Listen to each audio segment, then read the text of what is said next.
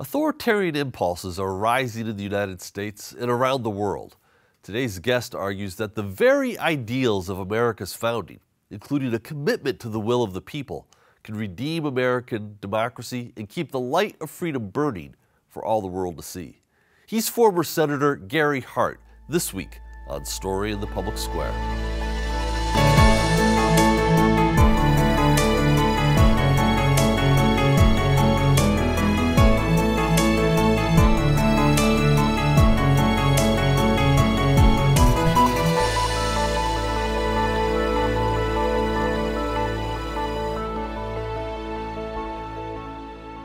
Hello and welcome to Story in the Public Square, where storytelling meets public affairs. I'm Jim Ludis from the Pell Center at Salve Regina University. And I'm G. Wayne Miller, also at Salve. This week we're joined by former Senator Gary Hart, who is the author of an important new book, The American Republic Can Save American Democracy. He joins us today from Colorado. Senator, it's so good to be with you. My pleasure. Good to see you again. You know, we have been admirers of yours for a long time, and you may remember that 10 years ago you came to Newport and gave a keynote speech for a conference that was the predecessor to the show. So it's remarkable and great. We're grateful to be with you again all these years later. The new book, The American Republic Can Save American Democracy, is, I thought, a powerful and important read. Why did you write this book? Well, out of curiosity as much as anything, because we describe, almost all Americans, including myself, describe our form of government and our society as a democracy. But we salute the flag of a republic. So rather late in life, I began to wonder, which one are we? Are we a republic or a democracy? And it turns out we are both. And as you can imagine, this issue arose in the founding of our country. While some of the founders wanted to use the language of a republic, and others wanted to call America a democracy. And it was left for Thomas Jefferson, of course, to solve the problem. He said, we are a democratic republic. You know, I think I've known you now for almost 20 years, and I would never describe you as an alarmist, but you're worried about the health of American democracy. That comes across in the book. What worries you specifically? Well, frankly, I don't know anyone who's not worried, who's intelligent and concerned. It's the rise, in a word, of what is called authoritarianism.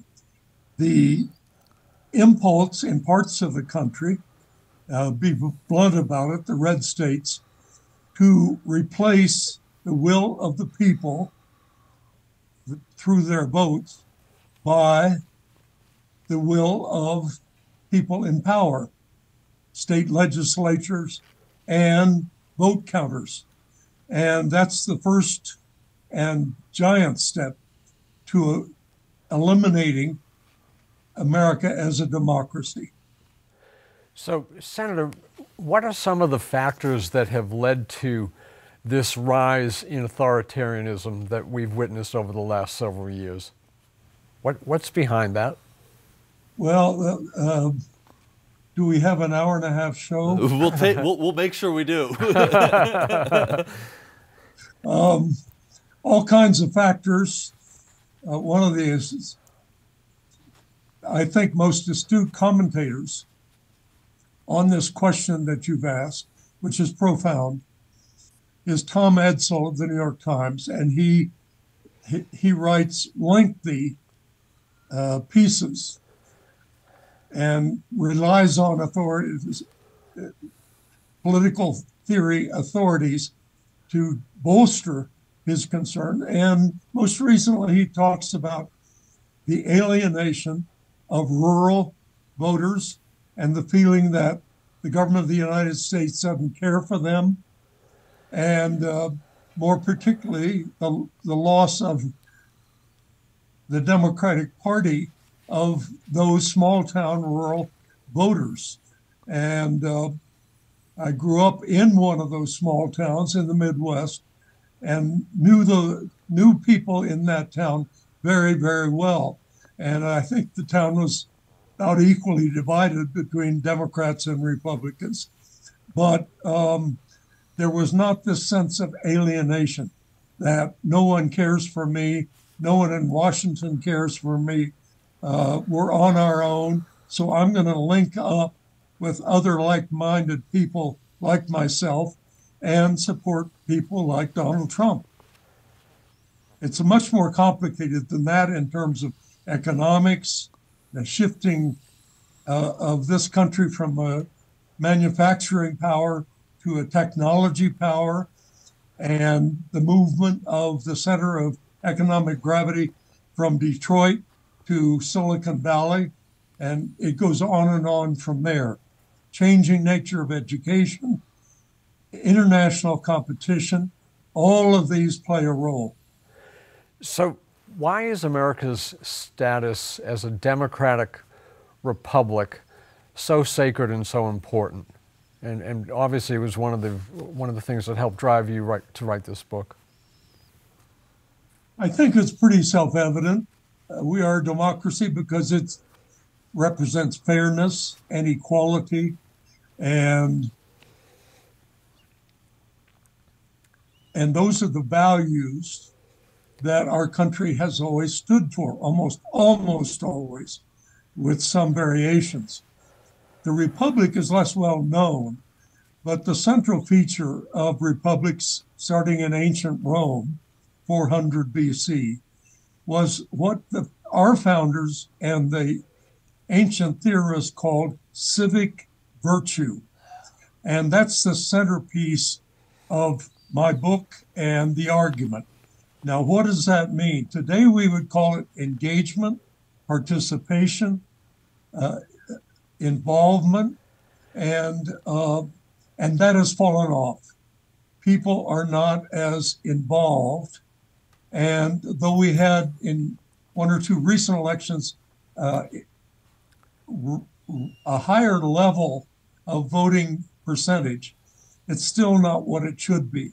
And we have been preaching democracy throughout the world, certainly since World War II, but not practicing it. We should have 90+% participation in national and local elections consistently, but it's down around 55-60%. And so when we began not to practice democracy, that our republic, whose flag we salute, begins to be eroded. Senator, you talk about several essential features in addition to civic virtue. One of those is the idea of popular sovereignty, the idea that the people, the power to govern, the authority to govern actually rests with the people. It doesn't come from God, it doesn't come from a royal family, it comes from the people themselves. When I talk to students about this issue, and we talk about the ideas of the Enlightenment, it seems to me like there's quite often a lack of knowledge about that era in history and how that applies to the civic life that we live today. You write very passionately about the need to restore civics education in the United States. I wonder if you could say a little bit about that. It's in the book, and it's in, when I used to give speeches pretty regularly, I always talked about this. I grew up in a small farming town in eastern Kansas before moving to Colorado. In the 8th grade, it was mandatory for everybody in the public school to take a course called civics. And it was built around the Constitution, the history of America and its political leadership and its values. And it was very, very enlightening. And it's the kind of thing we almost take for granted.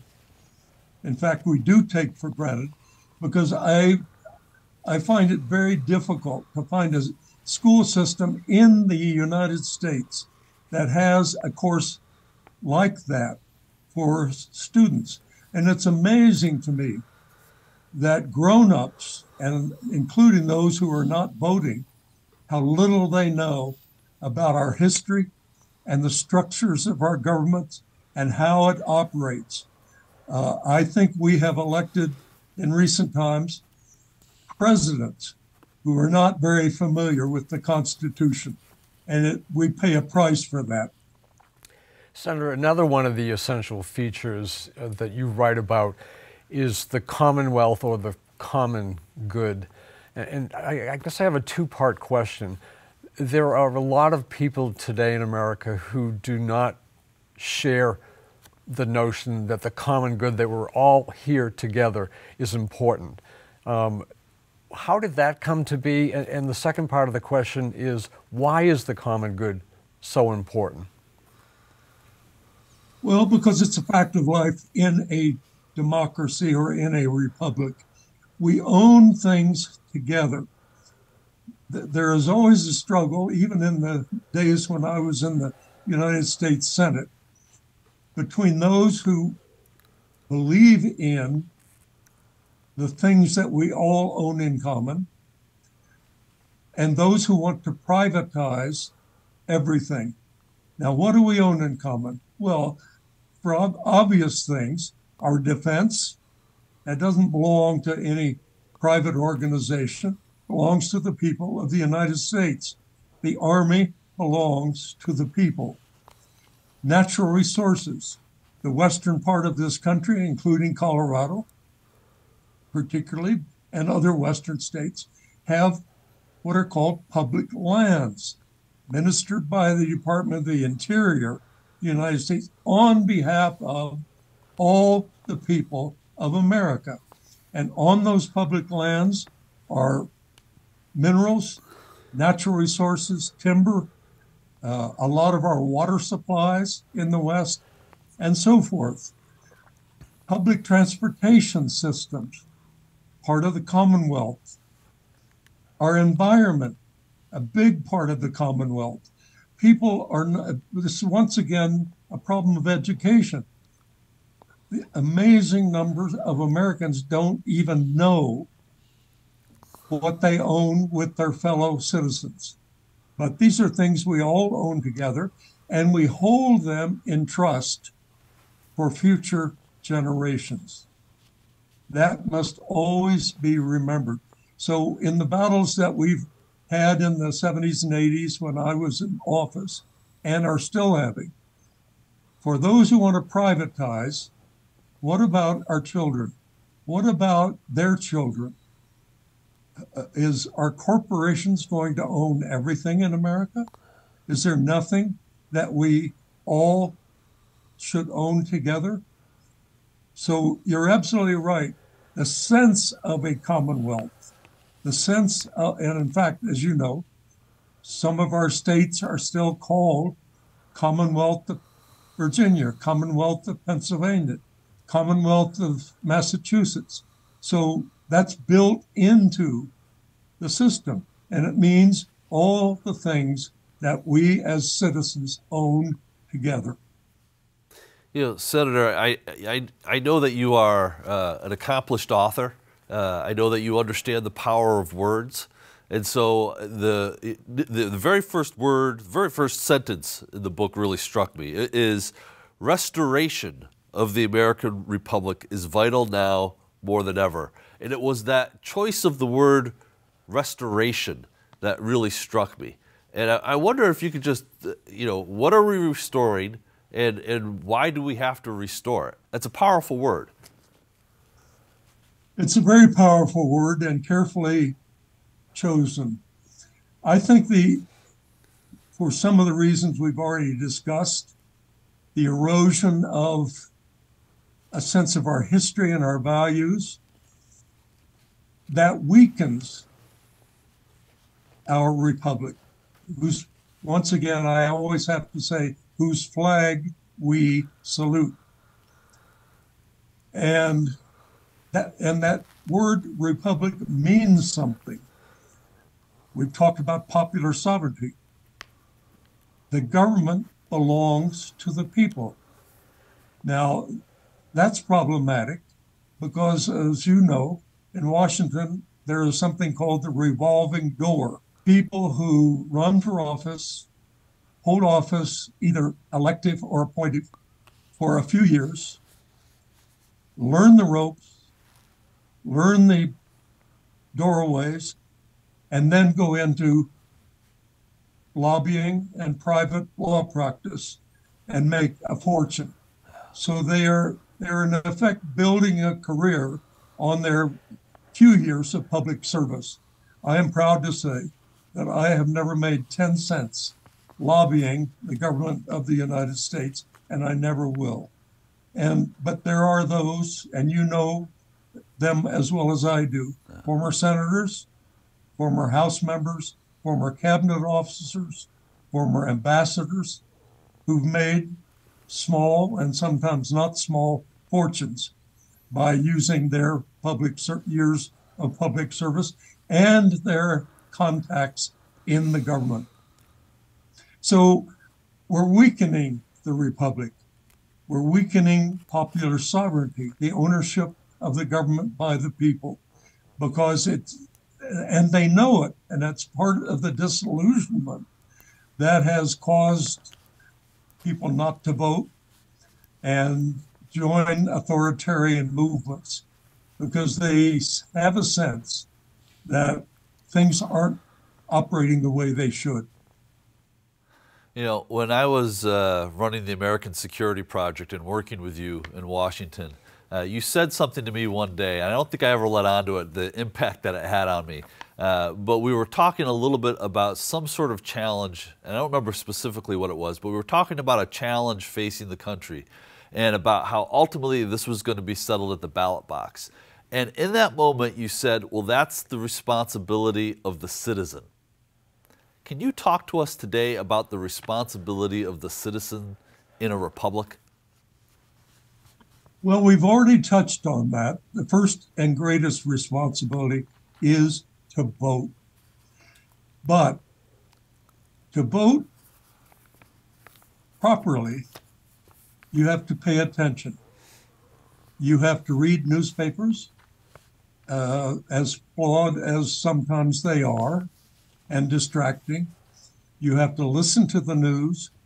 You have to participate in public forums. If an elected official is holding a town meeting, you have to go to that town meeting. You have to ask questions. Why did you vote this way? Why did Congress vote this way? So one of the greatest duties of citizenship is to challenge the people that they elect, from president on down. Why do we have inflation? Who's causing it? Why do we have recessions? Who's causing it? My son pointed out to me recently that the technology industry, broadly defined, is laying off tens of thousands of people on the fear there's going to be a recession. Well, this is self-fulfilling. If you have millions of people out of work, guess what? You have a recession. So in anticipation of a recession, they're firing people.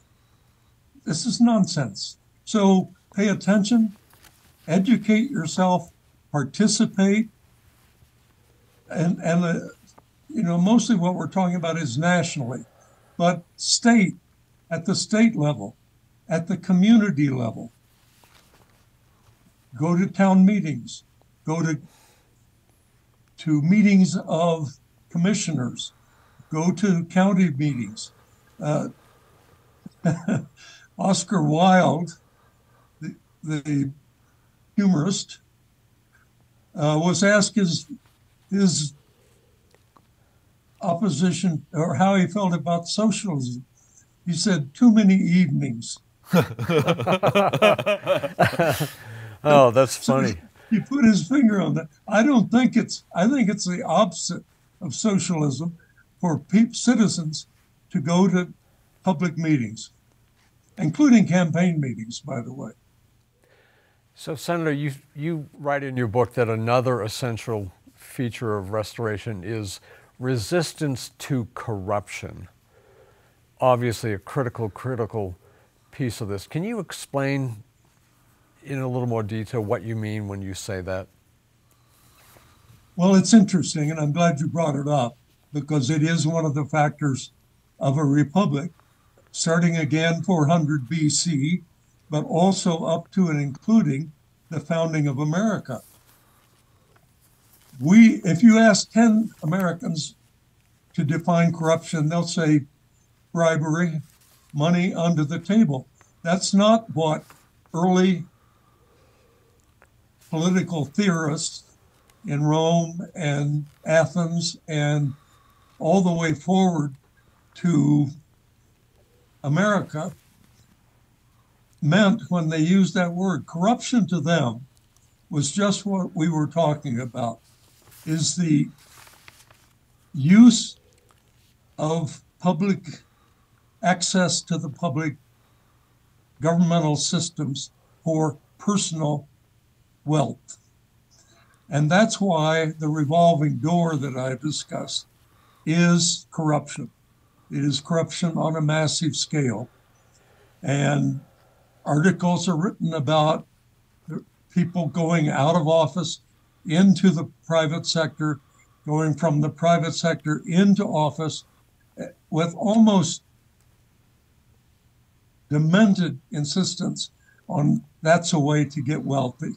And that as the founders of republics for the last 2,500 years have witnessed, is the way republics are destroyed. It erodes public confidence in the government that the public owns. So that's corruption. So you add all that together, and that defines a republic. Popular sovereignty, ownership of the government by the people,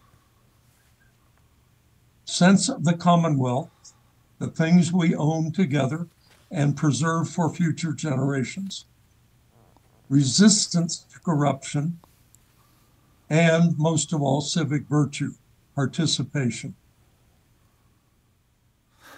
Senator, when you spoke to us 10 years ago, your speech, there was a keynote remarks that focused on the power of storytelling in public life.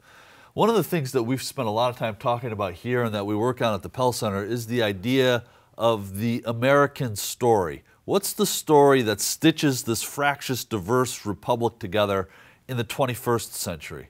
And I remember at the end of your speech, you had said that storytelling is important because stories bring us home. They lead us back to our North Star. Do you have any thoughts about what the story of the American Republic should be in the 21st century? Well, using the meaning of a republic, which is what we've been discussing, it is the miracle out of 2.5 to 3 million people at our founding to have raised up a generation of men and too few women at that time who had a sense of how to create a republic on a large scale. Now, what had characterized republics from ancient Rome up until the American Republic was that republics had to be small. Because if people are going to participate, very hard to participate in a country of 250 million people. Emphasize local and state as well as national. National, at least vote, but local and state, you can personally get involved. So the miracle of America is the first, and to some degree, not the only, but almost the only republic on a mass scale. And that is what makes us special. You know, Senator, we've got less than a minute left here. One of the threats that we've talked about at length and that you make reference to in the book is the insurrection of January 6th. And I'm wondering if you have any thoughts about whether we as a society, as a republic, have responded forcefully enough to the events of that day and its perpetrators. And we got about 30 seconds left. We are responding, and it's being the Department of Justice who is bringing this insurrectionists to justice. And that's the way it should be. And the authoritarians that are trying to take over want to get rid of the Department of Justice for that very reason. And they must be resisted. Well, Senator, this is an important book and one well worth folks' time. The title is The American Republic Can Save American Democracy. He's Senator Gary Hart. Sir, thank you so much for being with us today. My great pleasure. Thank you. That is all the time we have this week, but if you want to know more about storing the public square, you can find us on social media or visit pellcenter.org, where you can always catch up on previous episodes. For G. Wayne Miller, I'm Jim Ludis, asking you to join us again next time for more Story in the Public Square.